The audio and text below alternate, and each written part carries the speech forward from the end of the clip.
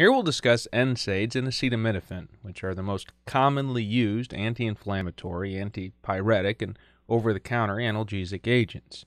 Start at table. Before we dive into the mechanism and key effects of this class of medications, let's prime ourselves with a simple guide as to how we select which agent to use. First, to note that for antithrombosis, for clot prevention, for heart attack and stroke prevention, we prescribe low-dose aspirin. The other NSAIDs can have the opposite effect. They can be thrombogenic. They can provoke clot formation, so they're generally avoided in patients at risk for thrombotic events. Next, to note that for mild pain or fever, acetaminophen and many of the NSAIDs are used. To note that, importantly, acetaminophen is not an anti-inflammatory agent. Now to note that for moderate to severe pain, we use more potent NSAIDs. Next, specify that in patients at risk for GI ulcer, we use acetaminophen and COX-2 inhibitors. Finally, to note that there are a host of NSAIDs that are used for targeted conditions, such as indomethacin for a subset of headaches called hemicranias. Let's begin our diagram with a review of a section of the cyclooxygenase pathway. First, draw a section of membrane phospholipids.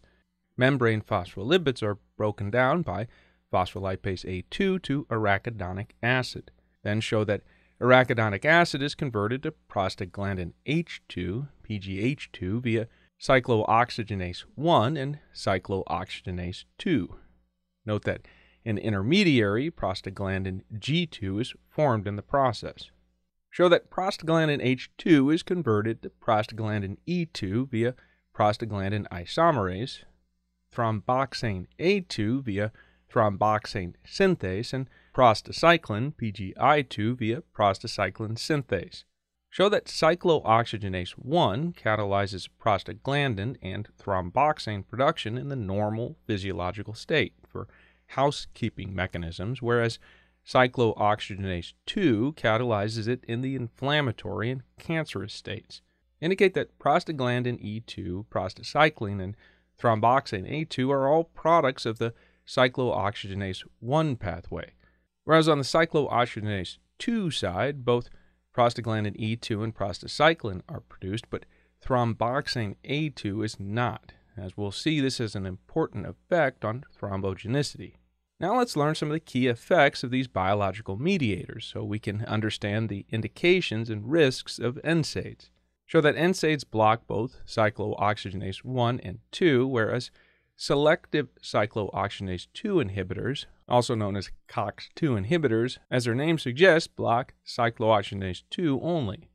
Indicate that via cyclooxygenase 1, prostaglandin E2 helps protect the gastric mucosa, and it impacts various aspects of kidney function, including afferent blood flow and electrolyte and fluid balance.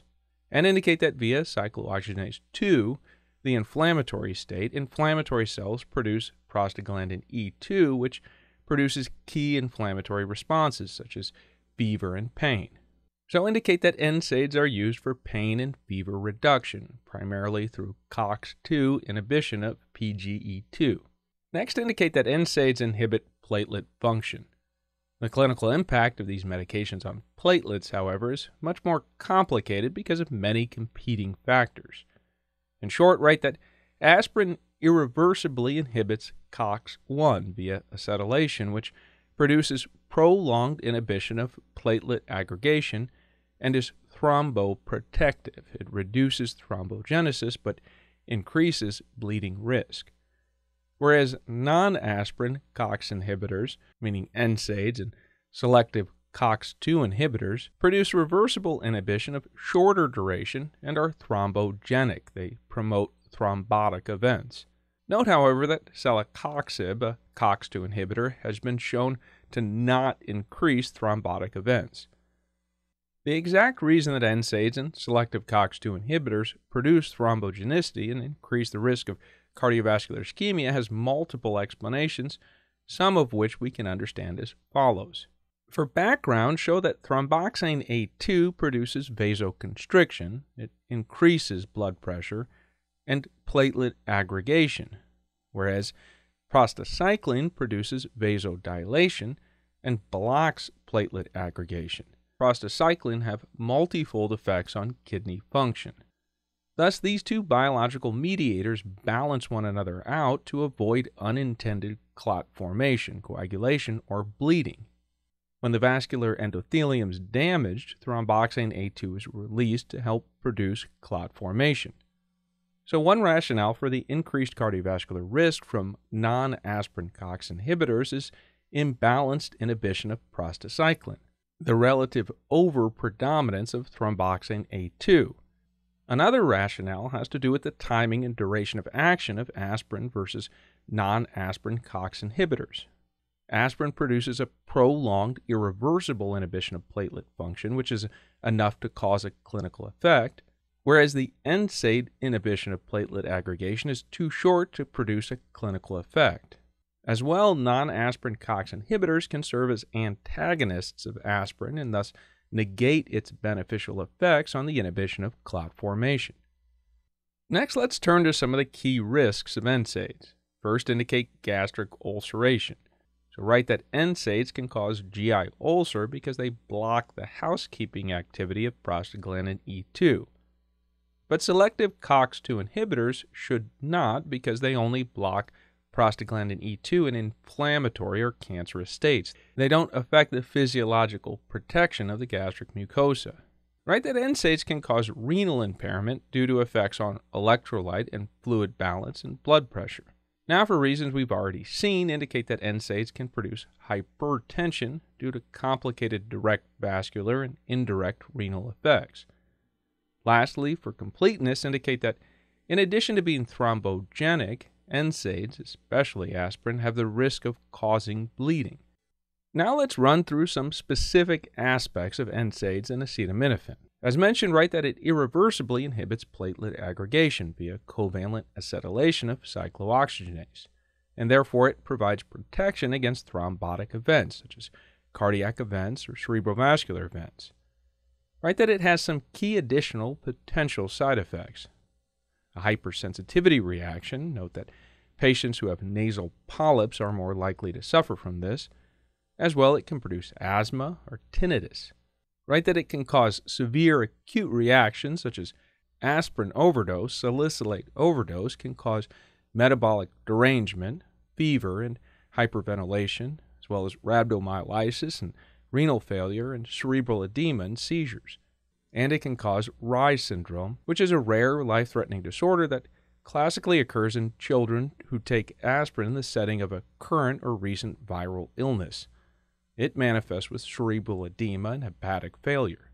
For the numerous other Nsaids, we've already addressed their typical potential side effects, so let's just list their common uses, which include the treatment of pain, arthritis, gout, dysmenorrhea, migraine, patent ductus arteriosus in premature infants, and cancer prevention.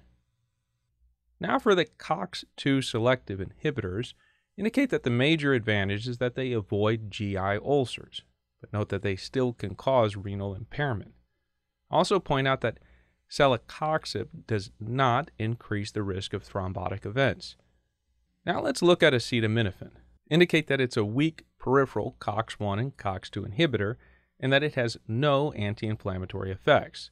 It's proposed that it acts via COX-3 inhibition in the central nervous system.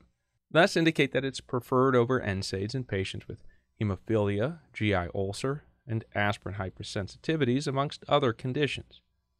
Write that in acetaminophen metabolism, if glutathione is depleted, NAPQI, a potentially toxic metabolic intermediary, binds to cellular proteins to form hepatotoxic metabolites.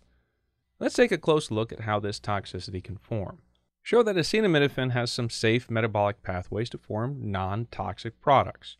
It can undergo sulfation or glucuronidation to form non-toxic products, or it can undergo P450 metabolism, most commonly CYP2E1 metabolism, to form NAPQI, which can form non-toxic products via glutathione conjugation, cysteine and mercapturic acid conjugates.